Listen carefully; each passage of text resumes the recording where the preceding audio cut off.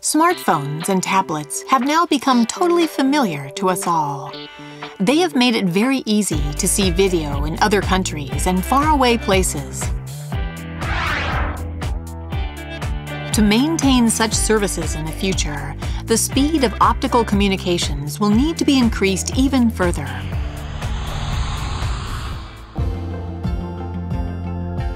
NTT has already accelerated optical communication in various ways. However, a certain limitation in the digital signal processing that forms a base for optical communications has become apparent. It is the CMOS bandwidth limit.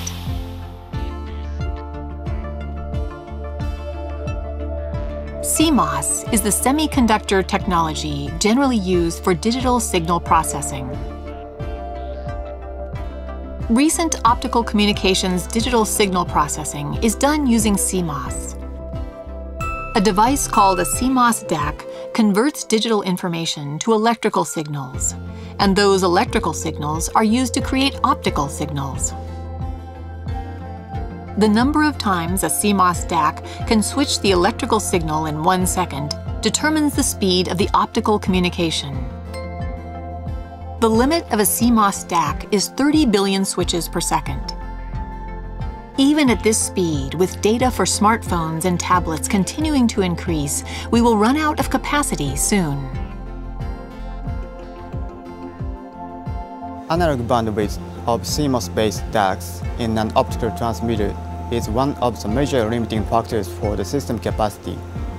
In 2011, we came up with a breakthrough idea for doubling the bandwidth of CMOS-based DACs using an analog multiplexer. Two CMOS DACs are placed in parallel, alternating outputting electrical signals.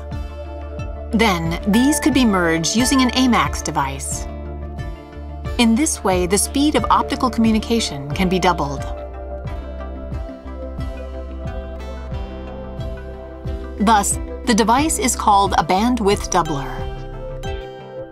The idea is actually simple, but many technologies were needed to implement it.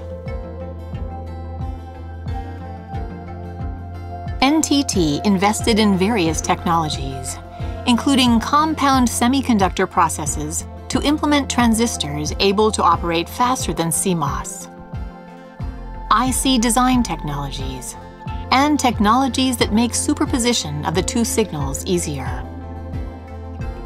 Thus, it took 5 years to complete the bandwidth doubler, a device that will open the doors for the next generation of optical communication.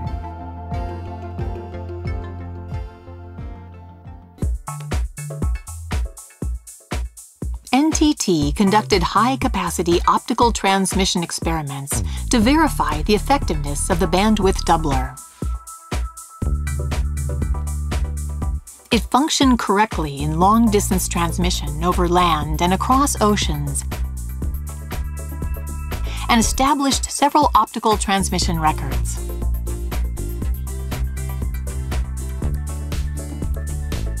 This showed that optical communication systems had overcome the limitations of CMOS and could advance further.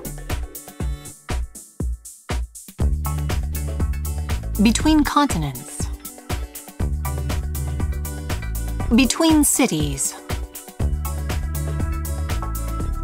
and between data centers, the bandwidth doubler can increase optical communication speeds by a factor of 2 without adding optical cables. We will continue research to double it again in the future to 4 times the capacity. Other companies started similar research recently. However, we have many advantages of devices, circuits, and signal processing technologies. NTT will continue to be a pioneer in the technical field of optical communications. With smartphones and tablets, we will continue to be able to watch video easily. NTT technology is building the future of optical communication.